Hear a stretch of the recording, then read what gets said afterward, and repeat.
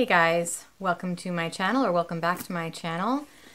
Thank you for joining me today. I am going to be bringing you a 6-month review of this Gucci Marmont small shoulder bag. I've had this since May, and I just wanted to go over with everybody what I've thought of it in this time, how I've used it, what fits, wear and tear, and general details of this style.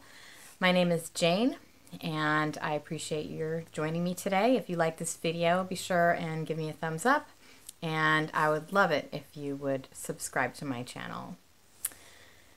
This bag is a gorgeous emerald green. It came out this spring in a collection of jewel-toned Marmont bags of many different colors. I fell for the green as soon as I saw it in the store. It also came in a sapphire blue, ruby red, and some other multicolors. It's still available, but not in this color, and Gucci just released a few new colors, which you can find online in dark gray and white and black, and they changed up the quilting pattern into a different geometric shape, so to speak. Anyway, I will give you some details about this bag, and we'll do some mod shots as well. This is the small leather shoulder bag. It is 9.5 inches across. It is 5 inches tall. It is 3 inches deep. It has gold hardware, shiny gold hardware. It has a zipper closure opening. The zipper is not as smooth as I would like it to be. I have been spoiled by some super smooth zippers. This one has a little bit of extra friction, but I can deal with it. It has a crossbody, non-detachable strap, which is also adjustable. As you can see, this strap does not come off, which is one of the cons, I would say, of this bag.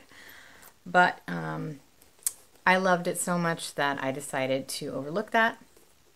It also has this strap that has 5 adjustable settings on it, which unfortunately for someone of my stature, I am 5'1", it is, I wish they had included a few more holes to make it so I could make it a little bit shorter. Right now I have it on the shortest setting, and I wish that I could go up another couple of inches so that it would sit a little bit higher on my body when I wear it.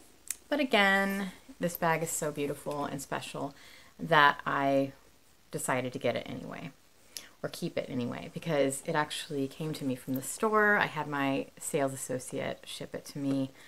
After I'd seen it in the store, I needed a few days to think about it. Anyways, so let's look at what fits in this camera bag, and I brought a few SLGs to show you.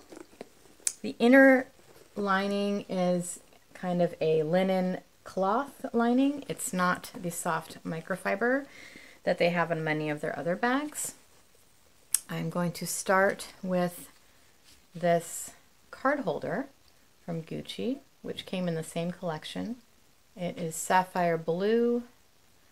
I love this card holder. It has 5 card slots, which is great. It has the same kind of teal trim around it. And this one, I forgot to mention, also has a contrasting green piping all the way around, which looks really cool. So I'm going to put this inside of the pocket that is in there. And now let's put my phone and my wallet, which is the Louis Vuitton Monogram Recto Verso wallet, which is like a card holder style wallet. My keys, right now my keys are in this Groom Pochette clay. I have my key fob hanging from that. Need my keys. I can also fit a Louis Vuitton mini pochette inside of this bag, though now I'm starting to run out of space a little bit, but it's still okay. So this is what it looks like with all of that inside. And it's, I wouldn't say it's totally full or overloaded or anything. If you wanted to, and I would not do this because I keep everything in pouches, you could probably fit a lipstick down there.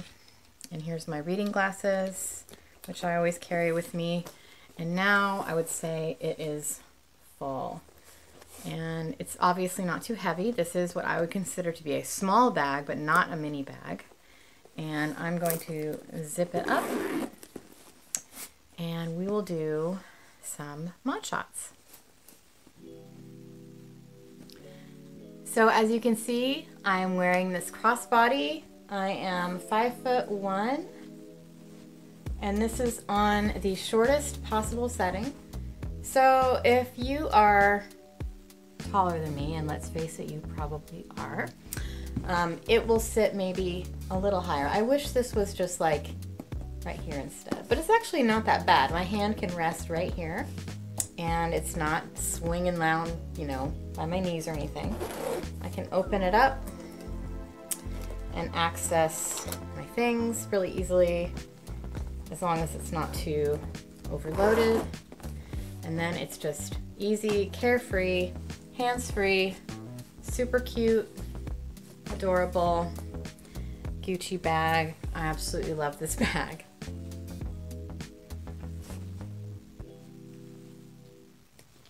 That about does it for today's video. My review of this beautiful Marmont bag. And I forgot to mention the price. The current price is $14.90, and hopefully they don't do another price increase anytime soon. I think the last one was, in fact, right before I bought this. Oh well, but it is worth it to me. It's a beautiful, beautiful leather bag from Gucci, and I think it's just timeless. And it's also my first Gucci bag. I only have two, and I think this was a pretty good first purchase. If you've never bought Gucci before and you're trying to decide what would be a great starter bag, I think something like this, a smaller bag from the Marmont line or the Ophidia line would be a great place to start. Thanks for watching today. I appreciate all your support. I love to read your comments.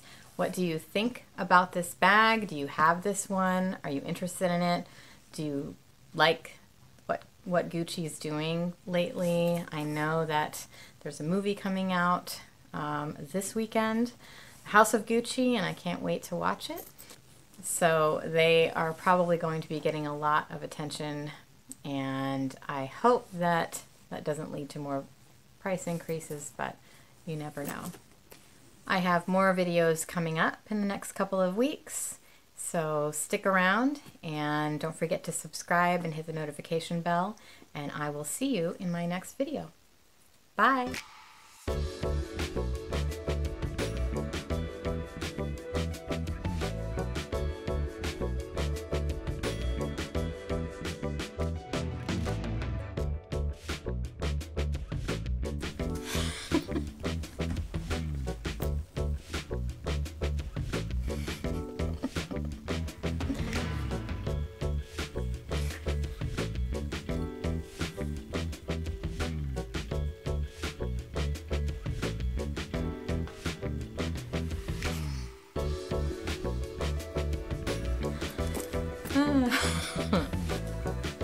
Thumbnail.